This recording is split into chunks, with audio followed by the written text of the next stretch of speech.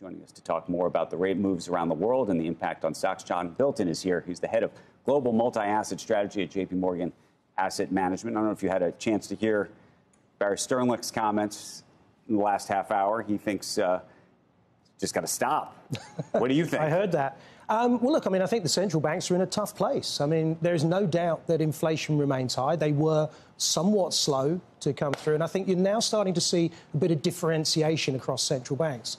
I think what the Fed have done actually is fairly sensible, and they're using a lot of language to talk the market out of expecting a very quick series of rate cuts after they've reached their terminal rate. What do you think Bostic was saying yesterday?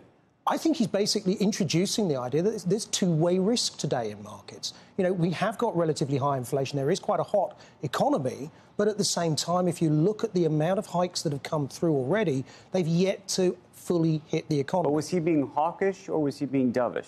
I think he was being pragmatic. And I think that's a bank like the Fed have got the opportunity to do that. And I think the slowing of pace, a little bit more language, a little bit less action is actually giving the opportunity for them to manage. So what's your gamble through Christmas and what's your gamble come 2024?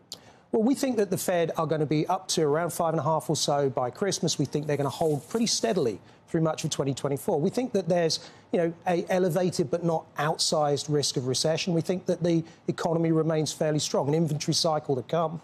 And so we've got a reasonable amount of support. That probably leaves the Fed on hold for quite some time. Think about the 1990s, the middle 90s.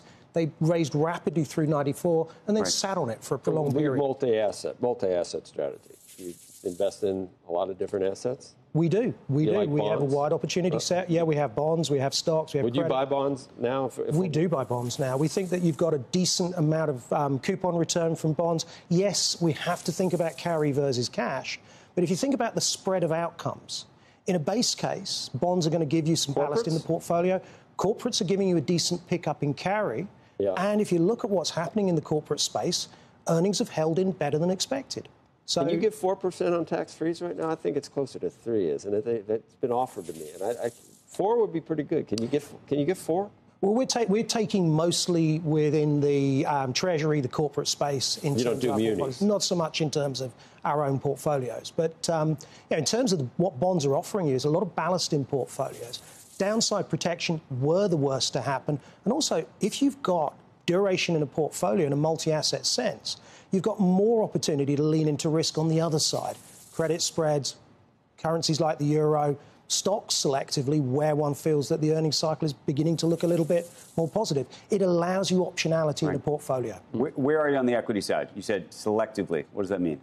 So, who are you thinking about? Can you name some names? Well, we don't really go down to the single stock level, as you know, but certainly when it comes to regions, the interesting thing is we're looking outside of the US. Earnings cycle in terms of downgrades is probably towards the end of its cycle here in the US. But if we look at places like Japan, and bizarrely enough, despite today's news, the UK, you can actually start to pick up some inexpensive, healthy dividend streams, some strong structural re-rating in the case of Japan. So I think there's a lot to do in the equity complex if you look beyond the S&P 500. Do you have a Bitcoin take?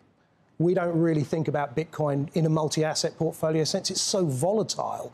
Just a tiny amount of Bitcoin and it will blow out your tracking error budget. So we tend to stick to those financial assets where we know how they ought to behave in a portfolio. Like Netflix.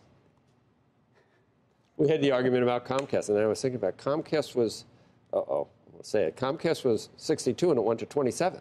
Yep. It's almost the same move that we're talking about with stocks are volatile. Stocks on a 2-year, even on a 1-year basis, they either double, they get cut in half, they get cut in a third, they triple.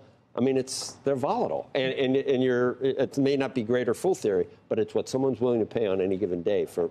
Absolutely, that's what valuations are all about. But at the same time, if you look at where the VIX is today, it's telling you they are nothing like as volatile as some of these other sort of new generation assets that you're mentioning. Mm-hmm. So when we look at our portfolios, what we're looking to do is actually be able to take some level of predictability about where we think volatility is. And with stocks at the moment, that relatively low level of vol, that decline in volatility we're seeing that we expect in rate space actually allows us to build a much more balanced portfolio than we've been able to do during 2022. Yeah, so you like rates being a little bit higher. It gives you more optionality. It gives you more optionality. Yeah.